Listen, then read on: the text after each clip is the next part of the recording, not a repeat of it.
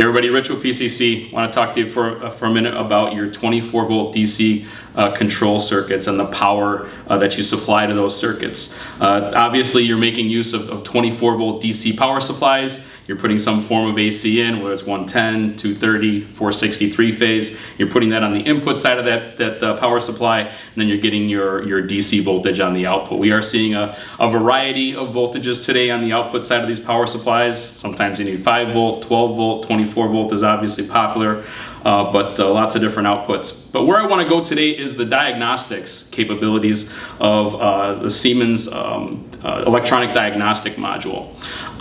The reason for that is if you have a short circuit occurrence on the output side of your power supply, you are crowbarring that power supply. And what that means is the power supply is going into a protection mode, but it's not supplying any of that 24 volt DC power out to the circuit anymore. So essentially your whole 24 volt DC circuit goes dead because you have a problem on the output of that power supply.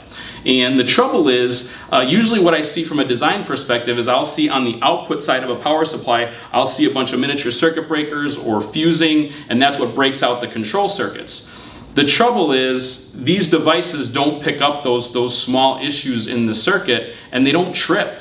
So you get that crowbarring effect on the power supply. So as you can see here, if I go ahead and turn on my DC circuit, I've got my motor running here. I can also see that I've got my red light illuminated. And so I have a standard 24 volt DC power supply and the output it goes through a miniature circuit breaker. You can see it goes through that circuit breaker because as I switch it, that red light goes on and off. But then if I create a short circuit condition on the output side of this power supply, you can see that I get a DC low voltage indicator on my power supply. Power supply makes a little bit of a buzzing noise, but I've just lost 24 volt DC power to everything on the output of this power supply. And now I have to go figure out where that problem exists.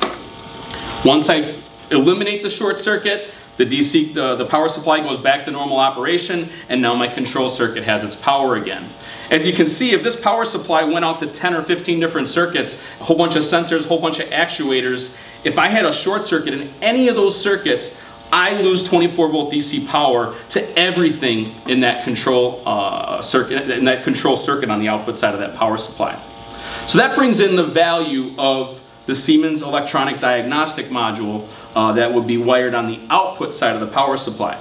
So in this case, you can see I have a 24 volt DC motor running off of a power supply that's run through this diagnostic module. And now I'm going to induce a short circuit on this particular output. So I press that button, I induce the short circuit, I get immediate indication on that diagnostic module of the specific circuit that has the problem, and the rest of my circuits stay live with 24 volt DC power as indicated by these green lights.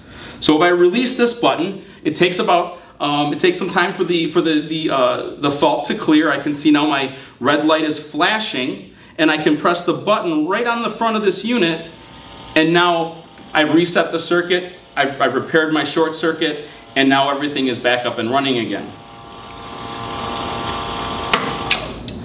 So as you can see, if I take the output of my power supply and I wire it through the diagnostic module then breaks me out into individual circuits that have their own overload settings via a dial, and I can use these buttons on the front of the unit as on-off points to be able to turn the circuits on and off for testing purposes, or that's also my diagnostics. When there's a problem on a specific circuit, that unit will trip, unlike those miniature circuit breakers and those fuses.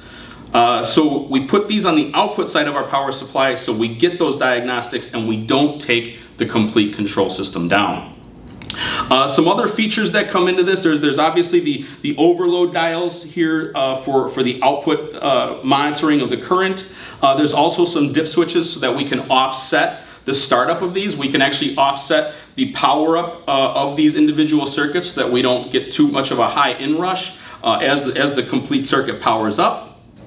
And then we also have some diagnostic status contacts that we can use to wire back to a PLC or stack lights or whatever you might need. So these units come in two different flavors. There's a 4-circuit version, as I have here, kind of in the Siemens logo power supply form factor. Like I said, 4 circuits.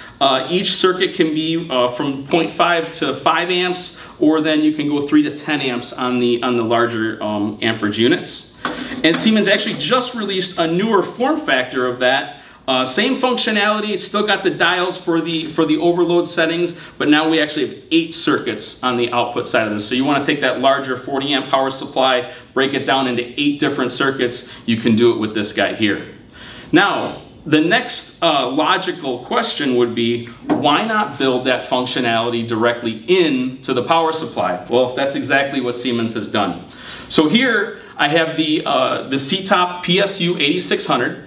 And you can see on the front, I've got those same 4 buttons that I was showing on the demonstration unit here. So same functionality. On-off buttons for the individual circuits, diagnostic indication for the status of those circuits. I've got the dials on the bottom so that I can set what I want my overload current to be for each circuit. And then this one even goes a step further. I can actually dial in what voltage I want on the output of each circuit. Lots of situations today where we've got multiple power supplies in a single control panel because we might have a 12 volt DC application and a 24 volt DC application in the same control system. Well, usually that's multiple power supplies. In this case, we can dial in that voltage to each individual circuit as to what we need. Take it one step further. There's also a 2-port Ethernet switch on the bottom of this power supply. That means that this is a Profinet I/O device. I can connect this up to my PLC. I can remotely control what those output voltage levels are. I can monitor over my automation network what the status of these individual circuits are, get diagnostics back when things go wrong, and also reset them remotely. This is also an OPC UA server, so all that data is available to third-party systems, SCADA systems via OPC UA as well. So, to wrap up here, diagnostics on a 24 volt DC circuit can cause a lot of downtime if you don't know what's going on. If you've got 20 sensors and you don't know which one has worn off its insulation on its wiring, created a short circuit, trying to hunt that down can be very difficult. But if you have the proper diagnostics on the output of your power supply, you can narrow it down to specific circuits and get that diagnosed and reset very quickly. Thanks a lot for your time.